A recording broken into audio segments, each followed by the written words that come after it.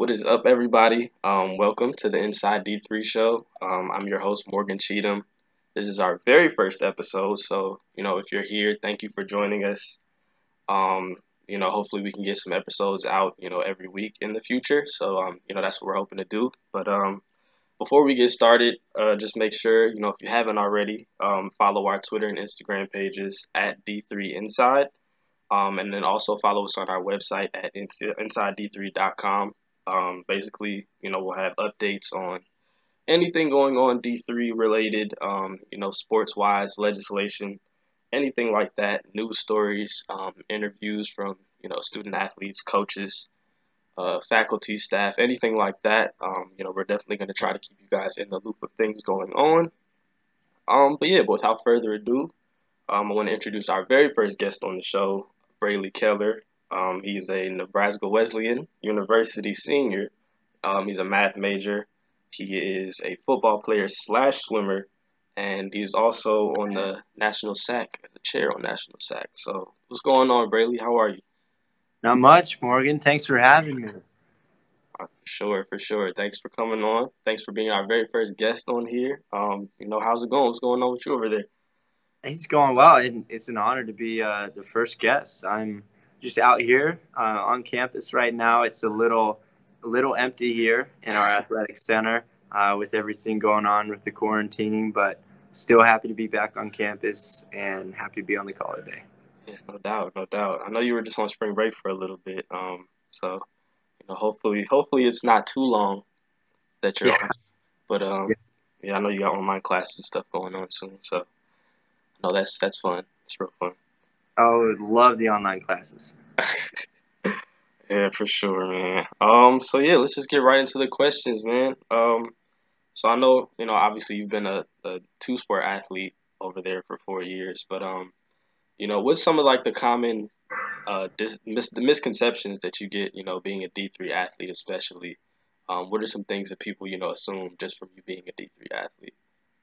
It's a good question. I think probably the first um, misconception that people may have about D3 athletes is just because we're not on ESPN, we're not on the highlights of the sports pages, um, playing under the lights.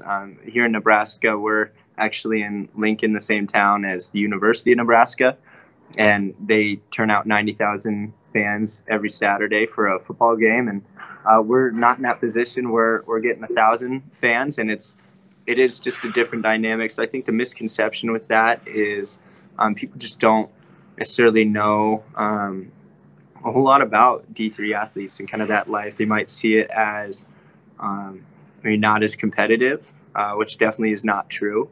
We have some of the hardest workers I've ever met are, they've been in the weight room with me. They're my teammates. They're people that I've come to know through D3 sports. And I don't think that's something that the public necessarily understands. Yeah, no doubt. I definitely agree. We definitely don't get a lot of the glitz and glamour that a lot of D1 athletes get, especially. But I think it's competitive, just as important, and it's still a D3 level, but it's still a NCAA sport, so it's definitely Mm-hmm. important to get the respect that you deserve. Working hard as you do, so for sure. Yeah, and if I might add with that too, even though we aren't turning out the thousands of fans and we're not getting the press, I think that's a testament to the true D3 student athlete. Is we aren't coming here for scholarships. That's core principle of D3 is we're not about athletic scholarships. It's academics first, and that balance between your school life, your personal life, social life, and then throwing in athletics. Student athletes come here because they have a love for the game. It's not about getting their name up on billboards and whatnot. It's simply because they love the sport and hope to pursue it for an extra 4 years in their college journey. And I think that's what's made it even more special. And that's why I love D3. Yeah, I couldn't agree more, man. I couldn't agree more. So I know that you're, part of National SAC. For those of people that don't know, just kind of explain it to them a little bit, what it stands for and things like that. Yeah, so National SAAC is the National Student Athlete Advisory Committee. I'm grateful enough to serve as chair currently for this year. And what National SAAC does, it's sanctioned by the NCAA. We are a committee that represents every conference in the country. And what we do is we are essentially the voice to student athletes, whether it's sharing information from the NCAA to student athletes. Like currently, we've got a lot going on with the coronavirus, and we're in a position where we're helping share information from the association to student athletes about awareness, how to protect yourself. So that's one form of the communication. But the other way is actually through the student athlete voice to the association. So the flip side of it, we're working to help speak up on behalf of legislature. We provide the student athlete voice when it comes to affects that, a new rule, whether it's in football or swimming, whatever sport it may be. If there's a rule on the table, on the slate to be voted on at the NCAA convention, we provide the student athlete voice, whether we support this piece of legislature, how this is going to impact us directly. And I think it's awesome that the NCAA has National SAAC because they exist as an organization because of student athletes. So they're taking the time to hear from us because, simply put, without them, without student athletes, the NCAA couldn't exist in general. So it's great that they value our opinion so much. And again, it's just been an honor to serve on it. Definitely. Obviously there's three levels of SAAC that go on. Obviously the institutional level, the conference level, and then, the national level. So just kind of touch on a little bit of, what those three levels represent, what they do. Yeah, so let's start with just the institutional level. Here at Nebraska Wesleyan, our SAAC is comprised of about 35 members. So each sport on campus has 1 to 2 reps. They're appointed by their coach and past reps. So we come together and we talk about institutional level things, whether it's helping adapt the dining room hours to accommodate student athletes who have later practices, different issues like that. And we work at the institutional level there. The next phase is the conference level. So every school, and I'm in the American Rivers Conference, so every school within that will send 2 representatives, and we meet quarterly to mainly talk about conference-wide rule changes and different initiatives that are being put in place. So we deal with it more there, and nationally, we take a representative from every conference and put them in National SAAC, whether they're primary or associate rep. Each conference is represented. Yeah. So I know you talked about a little bit of how important that student athlete voice is. You definitely having a closer firsthand look at how important that is. Just talk about how big that impact is, because I definitely see it firsthand. When I was with SAAC as well. So just talk about how important it is for you guys to have your voice be heard, especially the athletes themselves. Yeah, definitely, and you're going to understand this just as much as anyone else who's been in SAAC Morgan. But I think for me, I guess I'll share a story. The most impactful moment when I really knew my voice had a push, had a say in this discussion as a student athlete was this last convention. There was a piece of legislature that we were right on the voting table for at convention, and it was based on training trips for swimming. And if you guys aren't familiar with the convention, when a proposal is being voted on, there's kind of a discussion right beforehand where people can go up and speak, whether they support or oppose the legislature. And National SAAC always has the opportunity to share. And I went up and shared on behalf of the student athlete opinion on whether we should support this legislature or not. And I spoke in support of it. And right before I finished giving my speech, I had finished the written notes of the script that we had decided. And I just really felt this weight on me. I was thinking back to the training trip my swim team took this year, and I knew how valuable that trip was for our training, for our just relationship, camaraderie as a team. And I couldn't help but say it. And in my speech in front of the floor of a couple of thousand people, I was like, as a swimmer, I challenge you. As a swimmer, we understand this, but as a non-swimmer, we challenge you to wake up at 5 a.m, jump into a freezing cold pool. Tell me that doesn't have an impact on your mental health, and being able to share that perspective with the commissioners, ADs, presidents who were in the convention floor voting on it. I truly felt that that account that I shared had a say in it, because the vote ended up passing just very narrowly. I think it was maybe a 3% change in votes right then immediately, with a piece of legislature that wasn't expected to pass, and it did. And man, I was excited. I knew that what I said helped at least change a few minds, and then being able to represent the student athletes in that manner was so powerful, and that really is a testament to what SAAC can do, the voice that we have. It's so dope to hear that story. Just to kind of know how, especially for, legislation that really hits home for you, and your respective sports, you definitely feel a little more passionate about it and feel more driven to really, get legislation in that helps you guys. And I think it's important for, student athletes to really just go out and speak on it. And, this is their opportunity to really say what they have to say, and, hope that the votes will, sway in their favor. So that's definitely important. Mm-hmm. Without a doubt. And we're in the position where student athletes, we don't cast a vote on the voting floor. It comes down to, the commissioners, the ADs. It is that opportunity when we do get to speak up on behalf of the legislature that our opinion as National SAAC carries a lot of weight. And like what happened this last January, and has happened years before and will happen years to come, that opinion that student athletes share is impactful whether we cast a physical vote or not. Exactly. So yeah, just staying into the the National SAAC conversation. Just kind of talk about your experiences with SAAC coming in, in the past. What you saw before you even, got to SAAC, and then what you were able to do during SAAC, and then, what you hope to see for the future of SAAC as well.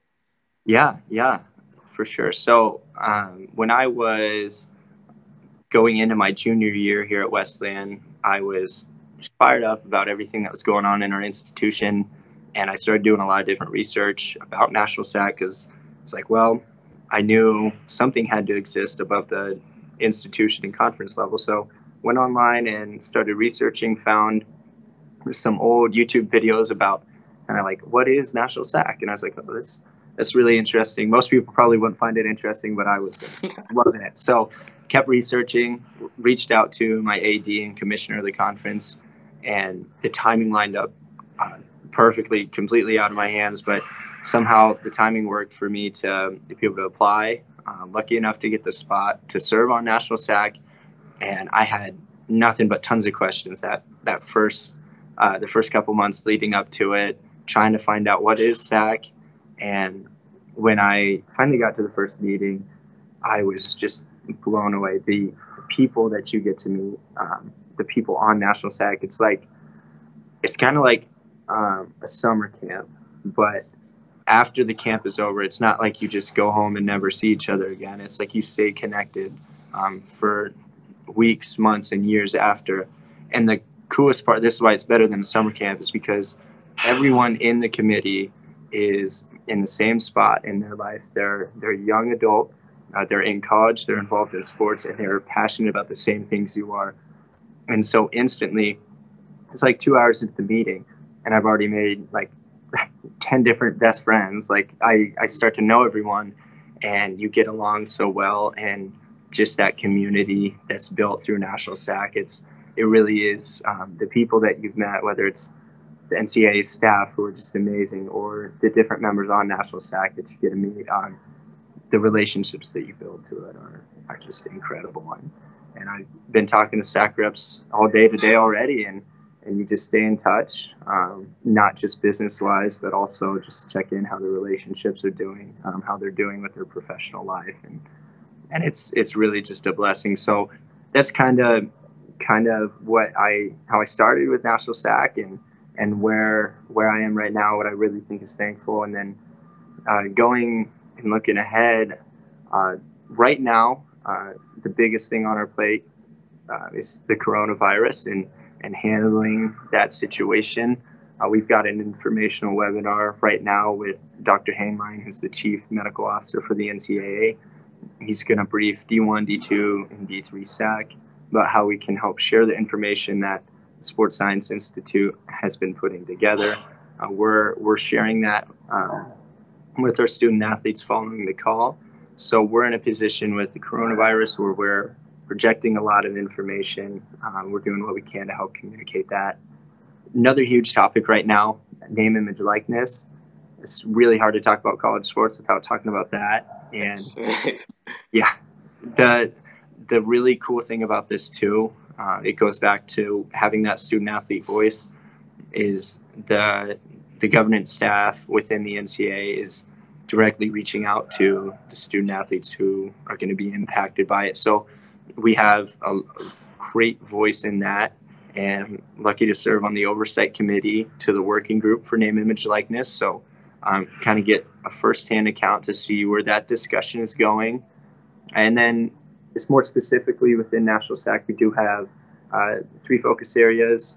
First is sustainability, so helping to reduce student athlete waste right now, because we know that's a huge topic. Another working group, we've got a mental health inclusion working group that continues to push a great effort and really pave the way in the mental health discussion for student athletes. And then lastly, we always have a partnership. Low battery mode on my phone. We've got and then the last point is we always have a partnership with Special Olympics. That's a big thing that NCAA Division III pushes. So continuing to build that great relationship with Special Olympics and continue to promote our events that are hosted by our D3 schools all across the country, continue to promote that well.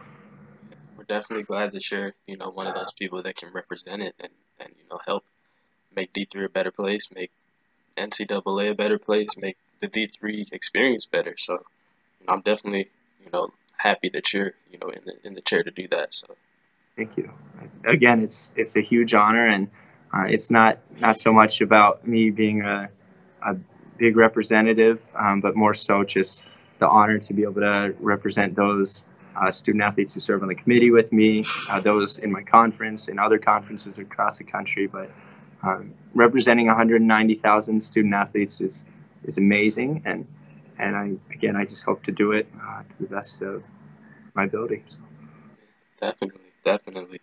So I want to talk about kind of your journey into D3. So what really made you decide to go to a D3 college? Obviously I know you have family within that, D3 area, so we'll talk about that a little bit too. But what made you choose D3, and what made you choose Nebraska Wesleyan, in particular? Yeah, so growing up, I grew up here in Lincoln, Nebraska. My dad has been the longtime head football coach here at Nebraska Wesleyan my entire life, actually. So I spent every Saturday coming here to watch football games and even going to the away games. So I talked about University of Nebraska before and how they're a huge football university, but that's what gravitates a lot of attention here in the state. But for me, it was always a dream to grow up and play for the Prairie Wolves here at Nebraska Wesleyan. So I always knew that was the right fit for me. It was like a second home. I know this place like the back of my hand, and especially having the opportunity to come here and play for my dad. At the time coming in as a freshman, I got to play with my older brother Crew for a year, and now as a senior, I actually get to play with my younger brother Quinn. So getting to have all the family ties, we had so many cousins, uncles who have gone to school here. It's a no-brainer to come here, and it's been nothing short of amazing either. So I've loved my time here, and while it might have been an easy decision, it was also the best decision. That's great, man. It's awesome. I don't think I've seen that many people that really just carry on that legacy like that on the D3 level. So it's definitely good to see that you kept kept the lineage going with that.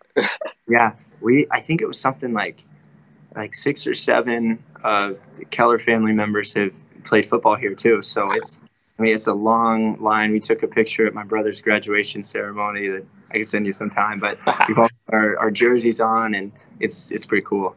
So that means we're probably gonna see some little Braylys coming around in the Yeah, future. yeah, we'll get some junior Kellers running around here or Yeah, a something. little bit. All right, so what's some of your goals for the future? I know you're a senior now.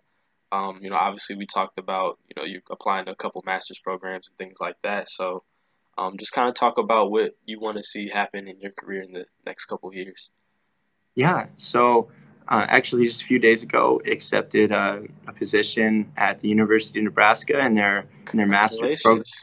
Thank you. Yeah, it's their master's program for intercollegiate athletic administration. So super grateful for that opportunity, and I'm gonna be staying here in Lincoln, which is great. Stay close to home and pursue that degree, and through it, hopefully continue to work with a startup company here in town. It's called Open Doors. They work entirely with social media marketing for athletes. So again, keeping that athletic realm, and really through it, even hope to get some coaching opportunity under my belt if that presents itself. So it's definitely staying close to athletics and just kind of seeing what opportunities the Lord puts before me. Awesome. That's awesome, man. Definitely. So like last question. What's some advice that you would give to D3 athletes coming in, whether they're coming into from high school or they're current D3 student athletes? What's some advice that you would give them? Oh, that's again a great question. I think back to my very last game of football this season. So a little precursor for it. Three, or I guess 3 games before the last one, suffered a concussion in the football game, and right at the end of that game, my mind was going, as thinking, okay, it's probably the end of my senior season. That's the last football game I ever get to play, and took pictures with my family and the emotional whirlwind came in. I just kind of thought that was it, and the next week following our second to last game there, wasn't able to play and was on the sidelines, and that was just so tough to see my team out there and not being able to contribute on the field. And coming into our last game of the year, I was lucky enough to get cleared through our training staff and everything, and was able to get back on the field. And what I told the guys in the locker room before we went out was, it's like a lot of seniors for their last game have all the emotions, and are just sad that it's their last game, and they're missing that closure too. I guess when it's over, they're probably thinking like, man, I just wish I had one more game to play. But for me, that last game of our season, it was that feeling of, okay, this is my last game. I get one more, and we didn't even win the last game. Like we actually got blown out, but it was just a feeling of like, wow, I was just in love with this sport again. Being able to go back and practice a few days with the team just really made me remember how much I love the sport of football, and just the guys that I was with out there too. So I think the reason I tell that story, and my advice I give to any D3 student athletes through that, is just remember your passion for your sport.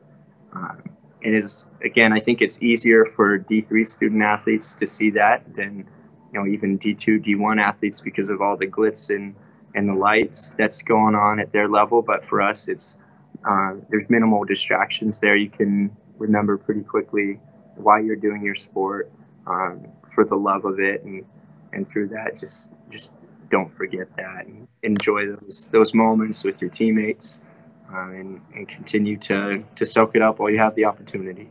Yeah, couldn't agree more. Definitely, it hits a little close to home for a lot of people now.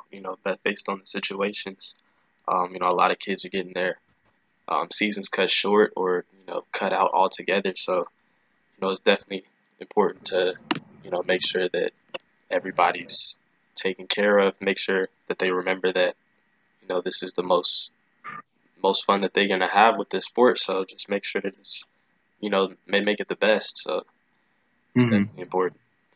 Yeah, and my heart goes out to all the student athletes whose seasons have been cut short, especially the spring seniors right now too, who maybe didn't have the chance to even compete this season. So I can't imagine the stress and the pressure and the grief that they're feeling through their season being cut short. So um, again, National SAAC is doing all that we can to help communicate with the national office, provide resources for you guys in this tough time.